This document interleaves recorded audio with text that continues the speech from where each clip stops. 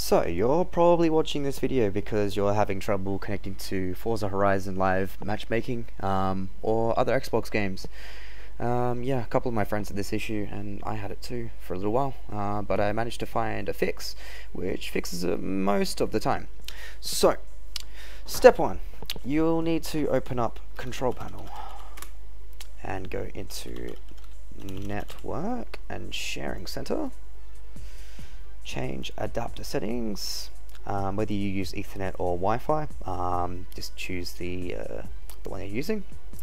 Right click, properties, and then you'll see Internet Protocol version 4 in this list here. Just left click on that one once, go into properties again, and now yours will probably look more like this.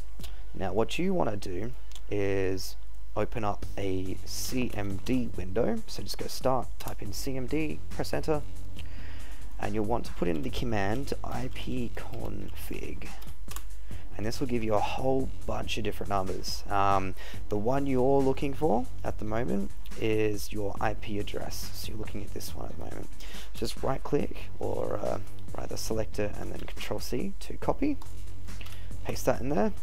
Now this field will be filled out when you just left click like that, and your default gateway, that's just this bottom number here. And you may have another number above that, but yeah, just worry about this one for now. Just put that one in there, and then your preferred DNS server will be 8.8.8.8, which will point to Google. And then you've got 1.1.1.1 for the alternate, which is, I believe, Cloudflare. And then once you're done, you go OK, close. Alright, and that was the first step done, so let's move on to the second step. Don't close this CMD window, we'll need it for this second step.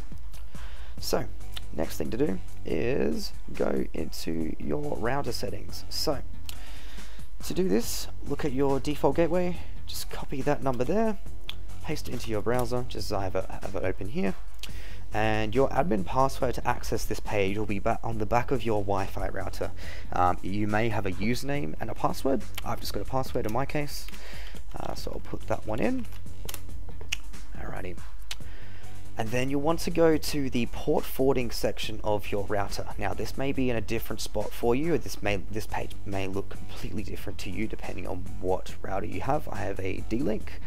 Have a look at your router manual to see where that menu is located.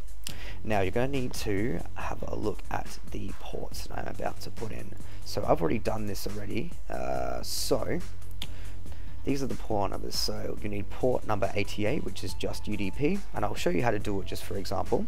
So you go add rule, say you're doing port number 88, I'm just going to call that 88 just for the name.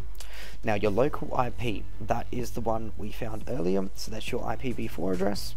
Just need to copy and then paste that into the local IP section. And now, because this port is only UDP, we'll just put that in the UDP section down here, so 88, and we've done that already. So for another example, say we're only doing a TCP one, so port 80 for example, we might call that port 80 on the top. It's the same IP every time, basically this is just your computer, so we'll just put that one in the TCP section as opposed to the UDP. And then for the ones that say UDP and TCP, just put the number in both of these sections. Your router may just have one field and then like a drop down that you can select from where it says either TCP or UDP, or both TCP and UDP. If you've got questions about this, just put it in the description below. Okay, once you've done that, make sure you click save, otherwise they won't apply.